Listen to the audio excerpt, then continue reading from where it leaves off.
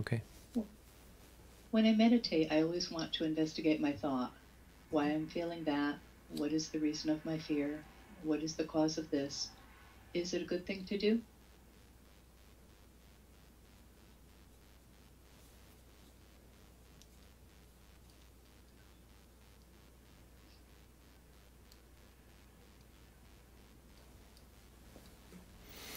You have to understand what the purpose of meditation is. That's finding out the cause of things is not the true purpose of meditation. It's interesting, um, but you have to see the flaw in what you're saying.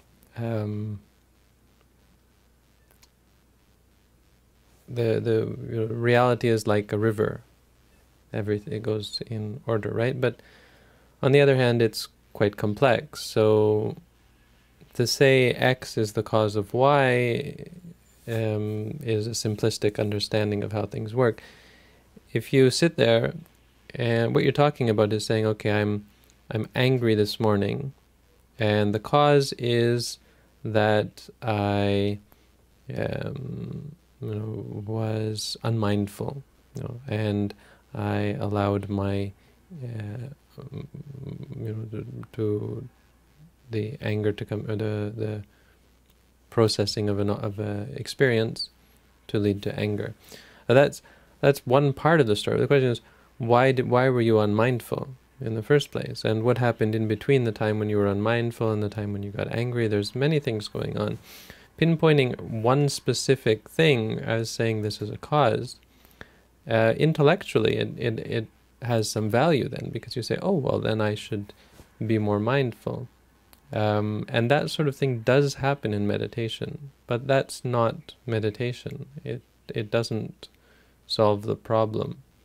In fact, meditation does begin by identifying momentary causes. So from one moment to the next, seeing what mind precedes what, or what cause precedes what result. But it's still a very limited, a very preliminary, basic understanding. That understanding is also not enough. It's not the true reason for practicing. It's not the highest insight. The highest insight is to see that things arise based on a cause, to see things are dependently arisen. That's it. To not what was the cause, but to see the things arising and ceasing. It comes and then it goes.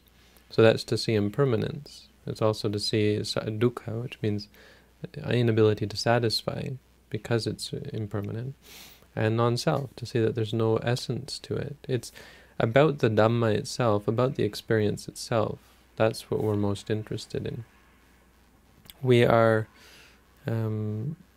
because the cause of suffering is simply attachment to things. So cause and effect doesn't directly, as indirectly can be useful, but directly does not tie into that.